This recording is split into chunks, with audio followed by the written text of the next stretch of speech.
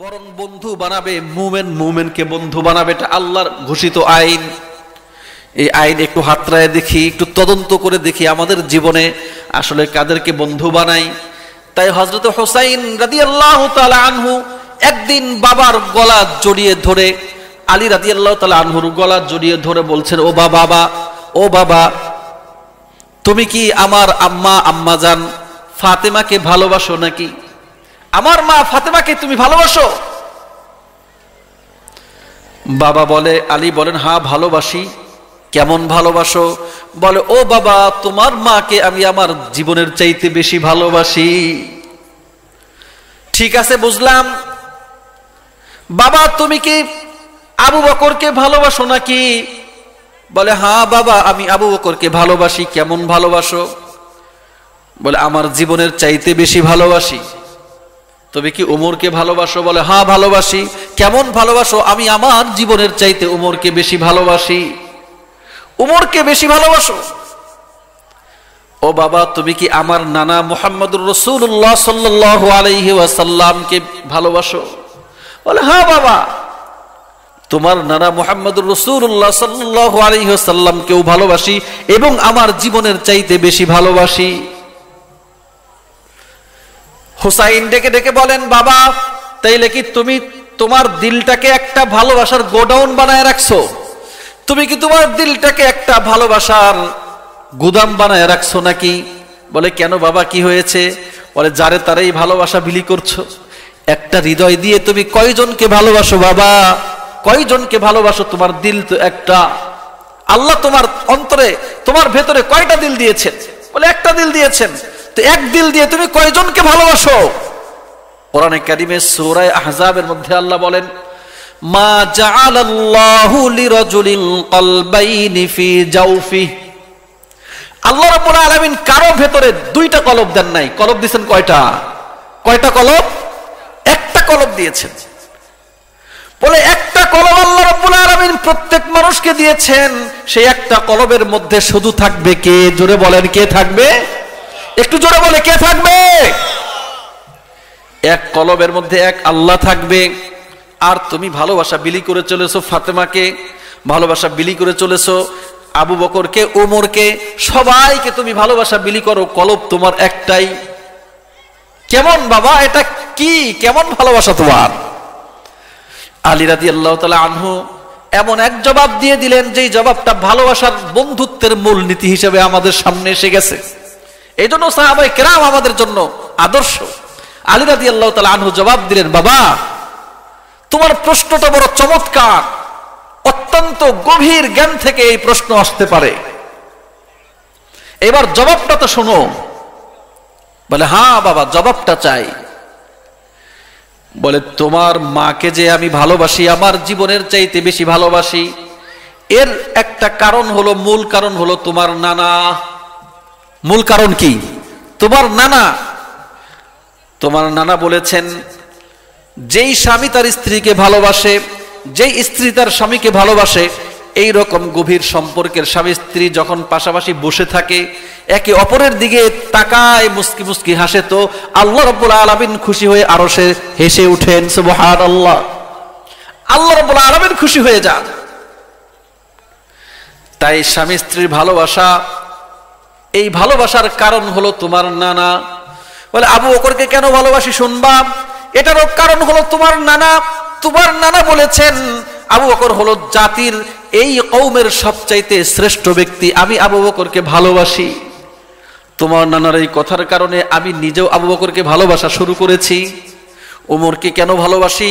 বলে, উমরের ব্যাপারেও তোমার নানা বলেছেন, উমরকে আমি ভালোবাসি, তাই আমি আলীও উমরকে ভালোবাসা শুরু করেছি। সবগুলি ভালোবাসার কারণ হলো তোমার নানা। সবগুলো ভালোবাসার কারণ কি? তোমার নানা। বলে, তাহলে তুমি নানাকে কেন ভালোবাসো? আর তোমার নানাকে আমার জীবনের চাইতে বেশি ভালোবাসি, এর কারণ হলো আল্লাহ। আল্লাহ সবচাইতে বেশি রসুলকে ভালোবাসতে বলেছেন, তাই রসুলকে সবচাইতে বেশি ভালোবাসি। সুবহানাল্লাহ। এইখানে ভালোবাসা এবং বন্ধুত্বের একটা চেইন অফ কমান্ড পাওয়া গেল, একটা ধারাবাহিকতা পাওয়া গেল। ভালোবাসার মধ্যে লক্ষ্য থাকতে হবে, মূল কেন্দ্র থাকতে হবে আল্লাহ। আমার দিলের মধ্যে যদি আল্লাহর ভালোবাসা থাকে, তাহলে আল্লাহকে ভালোবাসলে, যাকে ভালোবাসলে আল্লাহর ভালোবাসা হয়, যাকে ভালোবাসলে আল্লাহ খুশি হয়ে যায়, তার সাথেই হবে আমার ভালোবাসার সম্পর্ক, তার সাথেই হবে আমার বন্ধুত্বের সম্পর্ক। এটাই হলো বন্ধুত্বের নীতিমালা। যার সাথে সম্পর্ক হলে মূল কেন্দ্র হলো আল্লাহ, আল্লাহর সাথে সম্পর্ক হবে না, নিসবত হবে না। তাই আমার মহব্বতের ধারাটাও সেই মূল কেন্দ্রে গিয়ে পৌঁছতে হবে। সুতরাং এই দুনিয়ার জিন্দেগিতে যার সাথেই আমার সম্পর্ক হবে, যার সাথেই আমার বন্ধুত্ব হবে, এর মূল কারণ থাকবে কে? আল্লাহ। এবার জিন্দেগিতে মিলান, আমার জিন্দেগিতে আমি মিলায় দেখি, আপনার জিন্দেগিতে আপনি মিলায় দেখেন, কত ব্যাহত হয়ে গেছে এই ধারাবাহিকতার মধ্যে, কত খলল পয়দা হয়ে গেছে। এমন এমন ব্যক্তিকে আমরা ভালোবাসি, মহব্বত করি, বন্ধুত্ব করি তাদের সাথে, ফ্রেন্ড লিস্টে যাদেরকে রাখি, তারা আল্লাহ তো দূরের কথা, বরং আল্লাহর চিরশত্রু আছে না নাই? যাদের সাথে সম্পর্ক করলে আমার জিন্দেগিতে নাস্তিক হওয়ার সম্ভাবনা আছে, বেঈমান হওয়ার সম্ভাবনা আছে।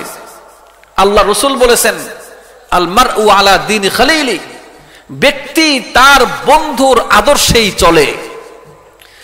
তাই একজন বন্ধুর ইসলাম যেমন আমার ইসলামও তেমন হবে, বন্ধুর ঈমান যেমন আমার ঈমানটাও তেমন হয়ে যাবে।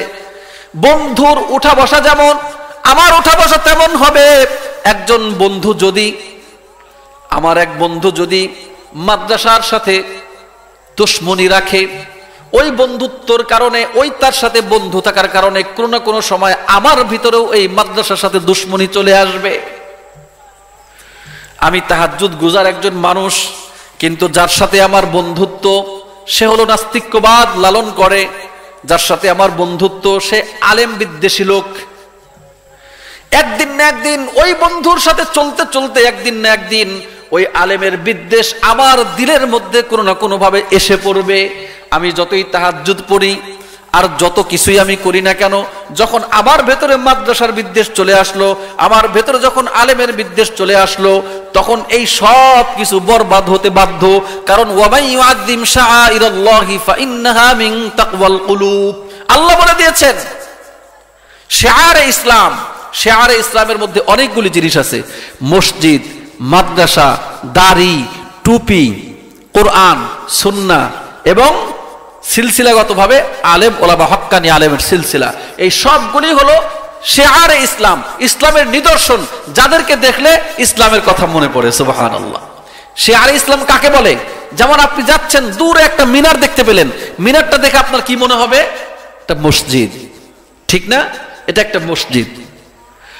একজন লোক, তার মাথায় সুন্দর একটা টুপি, সুন্দর দাড়ি, সুন্নতি লেবাস, আলেমদের দেখলে বোঝা যায় না? দেখলেই মনে হবে আরে লোকটা তো আলেম, ভালো মানুষ মনে হবে কিনা? মন থেকে একটা সাক্ষী আসে, দেখলেই মনে হয় তার সম্পর্কে ভালো মন্দ অনেক কিছুই মনে হয়, ভালো মন্দ অনেক কিছুই মনে হয় যে লোকটা তো আলেম। তার যদি কোনো দোষ থাকে সেটাও মনে হয় কেন যে লোকটা দোষটা করে, একটা মহব্বত চলে আসে। এটা শিআরে ইসলাম, ইসলামের নিদর্শন এটা। তো যা দেখলে ইসলামের কথা মনে পড়ে ওইটা হলো শিআরে ইসলাম। আর আল্লাহ বলছেন শিআরে ইসলামের প্রতি তোমাদের শ্রদ্ধা থাকতে হবে, তোমাদের মহব্বত থাকতে হবে, ভালোবাসা থাকতে হবে। সম্মানিত হাজরিন, আপনাদের ওই ঘটনার কথা মনে আছে তো? শুরু করেছিলাম যে ঘটনা দিয়ে, মনে আছে? সাহাবীর ঘটনা দিয়ে শুরু করেছিলাম না? তাই বলছি যে বন্ধু নির্বাচনে আমরা যেন ভুল না করি, বন্ধু নির্বাচনে যেন ভুল না করি। আমার সাথে যদি বন্ধুত্ব থাকে একজন নাস্তিকের সাথে, ধরেন আমি একজন মুসলমান, 5 ওয়াক্ত নামাজ আদায় করি, তারপরে মাদ্রাসা মসজিদে যাই, আলেম ওলামাদের সাথে সম্পর্ক রাখি, কিন্তু কোনো না কোনো কারণে, বিশেষ কোনো কারণেই হোক, যে কোনো কারণেই হোক, আমার বন্ধু সে নাস্তিক্যবাদ, সে নাস্তিক, থাকতে পারে না। এরকম ক্ষতিটা হবে কোথায় গিয়ে? বলে এই নাস্তিকের সাথে যখন আমি একান্তে বসবো, তার সাথে যখন আমার বন্ধুত্বের দহরম মহরম চলতে থাকবে, একসাথে ভ্রমণ হতে থাকবে, চলাফেরা হতে থাকবে, উঠা বসা হতে থাকবে, কোনো না কোনো সময় এই নাস্তিক বন্ধুটি কেন সে নাস্তিক, এই কারণগুলি যুক্তির আলোকে সুন্দরভাবে এমন কিছু দলিল আদিল্লা উপস্থাপন করে আপনার সামনে পেশ করে দেবে আপনি তো বন্ধু, আপনার সামনে পেশ করে দেবে, আর আগে থেকেই তো আপনি তাকে খুব ভালোবাসেন, মহব্বত করেন, আগে থেকেই তার প্রতি আপনার একটা উইকনেস আছে, দুর্বলতা আছে।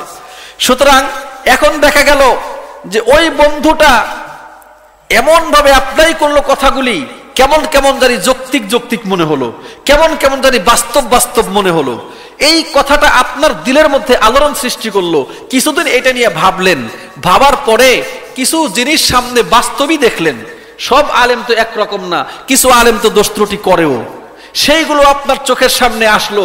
এই আস্তে আস্তে শুধু চোখের মধ্যে দোষ ভাসতে থাকলো, ভাসতে ভাসতে এক সময় আপনার ভেতরে মনে হবে, ধুর, এই সব মাদ্রাসা, এই সব মসজিদ, এই সব আলেম ওলামা সব হলো ধান্দাবাজ ব্যবসায়ী। এই যে শ্রদ্ধার জায়গাটা থেকে আলেম ওলামাদেরকে নামায় দিলেন, ভালোবাসার জায়গা থেকে মসজিদ মাদ্রাসা নেমে গেল। এইভাবে এক সময় ভাবতে ভাবতে ভাবতে ভাবতে আপনার মনে হবে যে এরাই সব কিছু নষ্ট করলো, এদেরকে আর দেখলেই ভালো লাগে না, এরা সমাজের একটা কলঙ্ক, এরা সমাজের শত্রু। বাস, আপনার নাস্তিক হতে আর বাকি নাই। অথচ এখনো আপনি নামাজ পড়েন, এখন আপনি তাসবিহ তাহলিল করেন, কিন্তু আপনার ভেতরের সেই চিন্তা চেতনা আস্তে করে এমন ভাবে ডাইভার্ট হয়ে গেছে, এখন আপনার গতি কিন্তু জাহান্নামমুখী হয়ে গেল।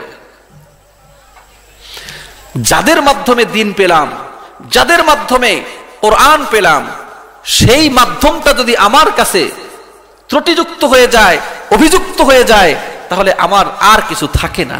এই জন্য বর্তমান বিশ্বে দেখবেন যে যেই সোর্সে কোরআন আসে, যেই সোর্সে হাদিস আসে, যেই সোর্সে ফিকহ আসে, যেই সোর্সে কোরআনের শিক্ষাটা আসে, সেই সোর্সটাকে সবাই দুর্বল করার জন্য ওই জায়গাটার মধ্যেই সবাই এক সমান্তরাল আঘাত হেনেই চলেছে। ওই জায়গাটার ভিতরে শুধু আঘাত হেনে চলেছে। এক শ্রেণীর মানুষ এরকম আছে দুনিয়ায়, ইহুদি, খ্রিস্টান, নাসারা, তারপরে নাস্তিক, মুরতাদ যত আছে, তাদের মূল জায়গাটা কোরআনের বিরুদ্ধে তারা বলবে না, তারা কিন্তু মসজিদের বিরুদ্ধে বলবে না, তারা বাইতুল্লাহর বিরুদ্ধে বলবে না, তারা হজের বিরুদ্ধে বলবে না, তারা বলবে কিসের বিরুদ্ধে জানেন? একটাই সোর্স, সেটা হলো তারা বলবে ইসলামের আলেমের বিরুদ্ধে, ওই আহমদ শফির বিরুদ্ধে বলবে, ওই দারুল উলুম দেওবন্দের মুফতি সাহেবের বিরুদ্ধে বলবে, কাসেম নানুতাবির বিরুদ্ধে বলবে, আনোয়ার শাহ কাশ্মীরের বিরুদ্ধে বলবে, মাহমুদ হাসান দেওবন্দির বিরুদ্ধে বলবে, হুসেন আহমদ মাদানির বিরুদ্ধে বলবে, আশরাফ আলী থানবীর বিরুদ্ধে বলবে, জফর আহমদ উসমানের বিরুদ্ধে বলবে, মুফতি শফি সাহেব রহমতুল্লাহ আলাইহির বিরুদ্ধে বলবে, আল্লামা তকি উসমানের বিরুদ্ধে বলবে। এইভাবে যত সিলসিলা আছে আলেমের সিলসিলা, এই সমস্ত সিলসিলাগুলিকে অভিযুক্ত করে দিতে পারলেই আপনার ভেতর থেকে সমস্ত আজমত, ভক্তি, শ্রদ্ধা শেষ হয়ে যাবে যে এই যাদের মাধ্যমে, এই সমস্ত বাজে লোকদের মাধ্যমে আমি দিন পেয়েছি, এই দিন আমার দরকার নাই। এইভাবেই এক সময় আপনি ধসে পড়বেন। হচ্ছেও তাই। আন্তর্জাতিক অঙ্গনে যুব সমাজকে এই বুঝটাই দেওয়া হচ্ছে যে তুমি কোরআন পড়ছো, কোরআন আসলো কোত্থেকে, যাদের মাধ্যমে আসলো তাদেরকে তুমি কি মনে করো, তাদের এই দোষ সেই দোষ। এইভাবে কিছু চিত্র তাদের সামনে তুলে ধরা হয়, এইভাবে কোরআনকে আপনার কাছে অবিশ্বস্ত বানায়, আল্লাহর নবীর হাদিসগুলিকে অবিশ্বস্ত বানায়, প্রশ্নবিদ্ধ করে দেয়, এরপরে সে হাদিসগুলিকে অস্বীকার করে দেয়। হাদিস অস্বীকার, কোরআনের ব্যাপারে প্রশ্ন যে এই কোরআন আমরা পাইলাম কিভাবে, যে 1400 বছর আগে নাজিল হইল, এই কোরআন পাইলাম কি করে, কিভাবে আসলো আমাদের কাছে, কে বলবে এটা সত্য, কে বলবে এটা মিথ্যা। সুতরাং আপনার আমার বিরুদ্ধে এইভাবেই প্রশ্ন তৈরি করে দেয়, এইভাবে প্রশ্ন তৈরি করে দিয়ে আমাকে নামায়া দেয়, ইমানের হালত থেকে, ইমানের ধারা থেকে আমাকে সরায়া দেয়। এটা হলো সেই ওয়ানা লাকুম মিনান নাসিহিন শয়তানি ধারাবাহিকতার অংশ। এই জন্য আল্লাহর নবী বলেন যে ব্যক্তি তার বন্ধুর আদর্শে চলতে চায়, ব্যক্তি তার বন্ধুর আদর্শে চলতে চায়।